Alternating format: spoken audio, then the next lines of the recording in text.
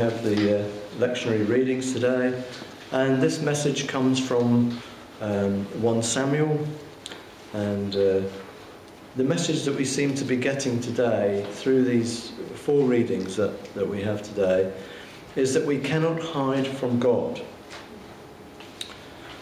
Now, that's effectively what was happening here with Eli. And Samuel was raised up, and he was going to become the new man that God had for that time.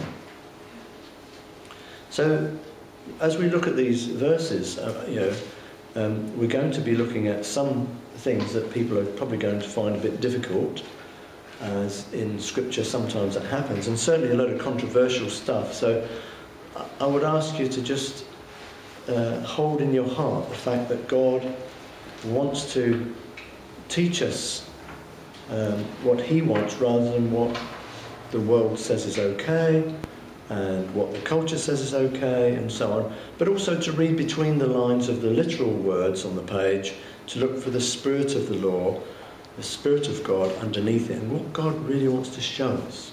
Okay? So, as I say, this is an amazing opportunity, really, these verses, to see the importance of what's really happening in the world today, and the kind of purist attitudes of the church through the ages in hypocrisy, and the reality that we have no need to judge either, because God alone will judge, because God alone obviously sees everything and knows our hearts, doesn't he? So, and we know that it's about loving, and it's about our motives, our heart motives, whether we love God or not. That's the important thing. But what really comes through these verses today is the whole sense of we cannot hide from God. And we also cannot ignore what God says to us, and each one of us has to stand and give an account for our life. And, God is a God who is holy. And so we have to look at things sometimes which we feel are a little bit hard to swallow. We're getting into whole food now, not just the gospel of the Lord Jesus Christ, but whole food. But bearing in mind all the time, as a precursor to this message I'm saying to you, it's about loving each other, and it's about the fact that in Christ, when we really come to Christ, and when we're really in Christ, remember the last week's service about the baptism of the Holy Ghost, and that we were really in Christ if we are baptized in the Holy Spirit, in the name of the Lord Jesus Christ. So one of the things that's important is to know that when we are washed. We are made clean. So regardless of what we've done before, all things become new. And that's really important. But looking at this here, one of the things that comes to mind really is that Samuel was the man of the moment coming into this situation, but we have to also see that Eli was the man who was going to be going out. And Eli was very, very old. Talks about the age of about 95, but he had 2 sons, Phinehas and Hophni. And these 2 sons were, in effect, evil in the sight of God. They were priests. You've got to bear in mind that these were priests. So this is an added responsibility. And one of the things that we know about God is that, he expects us to be faithful according to what we understand and what we know. He's not an awful God who doesn't kind of show us things, and so we are without excuse really, because we can see God's hand in creation, and we can turn and say, well, I don't believe in God, but God's hand is there all the way through. We can see God in creation, and although that may not be sufficient to save us, it does actually give us a conscience. It does actually point us in the right direction, and then we come and we find God's word speaking out, and we can then find reconciliation with the Holy God. But when we are in a position of responsibility before God, especially as believers, and as ministers of the gospel, something more important is expected and asked of us, and God will hold us accountable for the people in our charge too. So there is a pressure that when we come to those areas of Scripture that we really don't want to preach on, because we know that it's going to hurt and upset some people because they find certain things difficult, it's a really difficult job to do. But having said that, you have got to leave it to every man's conscience, and you have to let everybody make their peace with God and come to their own level of understanding what God wants in their lives. At the same time, there is no church that has all truth. No church. I'm sure there are areas that we are in error, even though we don't mean to be in error. There are things that we take for granted, there are things that we preach according to the Word of God, and maybe in our understanding we have missed something, some slight thing, maybe a different accent on something, slightly different understanding.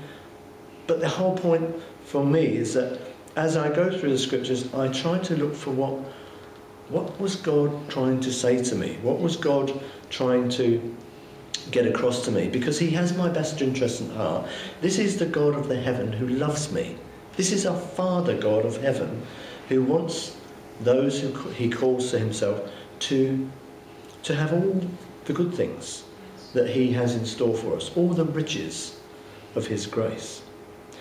But here we are, we have two priests and Eli himself, and what would happen is that as far as God was concerned, they were wicked because they would take the offerings that people would bring into the synagogue or to the temple in Jerusalem to actually sacrifice, and they were not in Jerusalem at the time, but they would take the offerings. This is the important thing.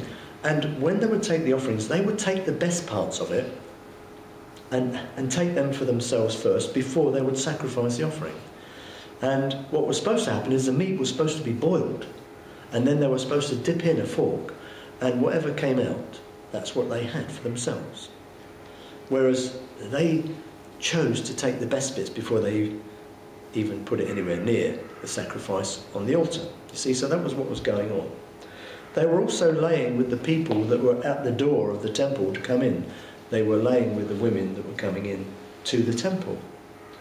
Okay? So basically what happened is the people began to get really upset, and they didn't really want to come and offer anything to the Lord at all, because they could see this total hypocrisy here with the way the priests were behaving in this situation. So this is something that we have to be aware of. We have to understand that as when we become ministers of God's word, when we become servants of God in the true sense of the word, and we call ourselves Christians, and even more so if we call ourselves ministers, or if we call ourselves priests, then there is a responsibility with that. There's something else in that we have got to take on board. We have got to realise that there is a responsibility here. And this is a situation where the Lord was speaking to Samuel. And unfortunately, he had a word for Samuel that was, in effect, like a pronouncement of what was going to happen to Eli and the sin's consequences.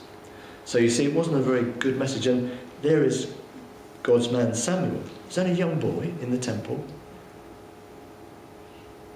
But at the same time, God gave him something to say that he didn't really want to. So on a human level, I'm sure that on a human level, he loved old Eli, because Eli took him under his wing and he was teaching him. And we have this goes on in the church all the time, where older people take on younger, more mature Christians, teach younger Christians, and so he loved Eli, and he was a man of God, a boy who was had a heart for God, and he was brought up on prayer with his mother Hannah, and so this is what was happening in the temple, and so he had to deliver this message to Eli. But to start with, he didn't even know this was God speaking, didn't even know this was God's voice.